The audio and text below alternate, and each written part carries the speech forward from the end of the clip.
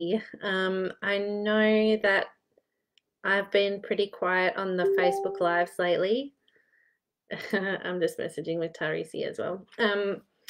So sorry about that. I'll talk to you in a minute, Tarisi. Um, yes, I've just had a huge amount going on with work opportunities, and the boys have had to be tested for COVID because they had runny noses, and other family members have been tested, and so it's just all been a bit of a juggling act. Um, but yeah, we're all in the clear, and so I'm starting to get organised for next week's wellness challenge, which I am doing collaboratively with Tara Darlington, who I've referred to a fair bit on my Facebook over the last 12 months because she has been a mentor to me as I come out of maternity leave and get back into work. And I wrote a post about that yesterday on LinkedIn and have shared that across too. So if you're interested in what I've done with Tara in the past, then you can have a look at that and that'll give you some ideas. But I think that, and I hadn't even remembered that this is the time of year when DECRA reports come out for anyone who's in Australia, but there are so many people who are having to deal with their their own responses to assessor reports from DECRA applications. For those of you who are not in academia, this is a grant application process that so many people pour their hearts and souls into over at least 12 months, I would say, because you have a bit of a run up to summer. You spend really all of your summer devoted to pulling this grant application together, and then you wait for assessor reports. And oh my goodness, on my Twitter, I just saw, I mean, there's quite a few comments where just people are reeling from awful assessor reports. I don't know why people feel like they can say whatever they like when they're anonymous, but they do. And even with people who are new or like early career researchers, they don't have any qualms about being ruthless in those reports. And a lot of people, I mean, I have often felt very personally connected with my research, and the amount of hours and sacrifice that you pour into it. It really hurts when people are so rude, can be very rude and hurtful about it. So, a lot of people will be hurting, will be angry, irritated, anxious because they don't know what to do next. And this grant application process has been presented as kind of your next best step as you get out of a PhD for most of us, or anything in the ARC system.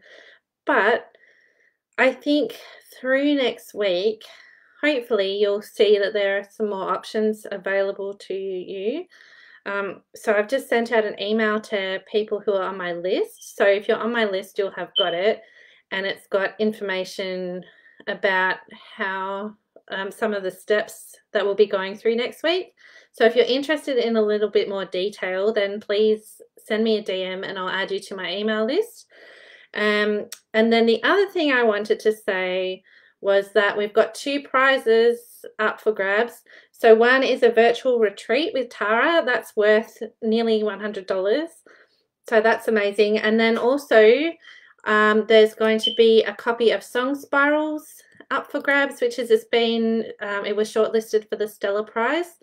So what you need to do to get one of those prizes to be in the running is comment on every single video from next week that we put up. We'll be doing it live from the Create Your Past page, and show you that you've engaged with what has been talked about, and then you'll be in the draw for these prizes, and I'll announce them on the Monday after the so what it'll be, we're finishing on the 3rd, 4th, 5th, 6th. I'll announce the winner on the 6th of July, or winners. So I'll do those two prizes separately. So yeah, so you can either have a retreat or have a really interesting book to read. And yeah, it really does sound like an amazing book. I might recommend it to my book group, which I need to get in touch with Fiona Fulton about. So that's the update.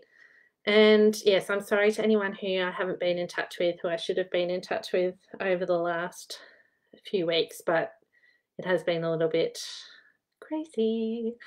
But hopefully you're all doing well, or as well as can be expected.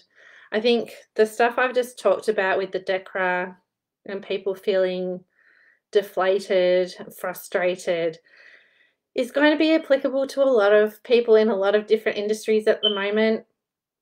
We've just had the guts ripped out of the ABC here, the Australian Broadcasting Company.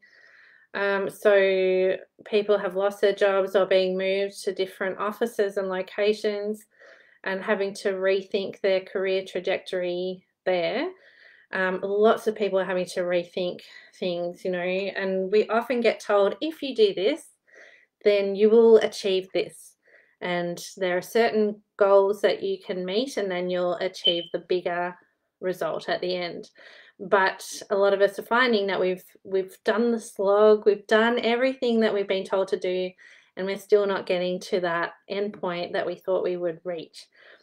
So we might just have to do some reimagining of what life is going to be like and rethink that a little bit. So I'm hoping that everyone will find this a really useful moment to pause and think creatively about what they can do next.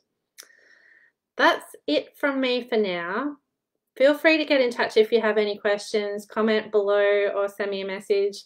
I know some of you have signed up already through the Facebook post that I've been putting up advertising the wellness challenge, but you know, feel free to just shoot me a message and say, please add me to the email list so you get updates about things that are coming up. Yeah, but take care and I'll be in touch soon. Vinaka Tarisi, I'll talk to you in a minute because I'm going to get off now. Bye.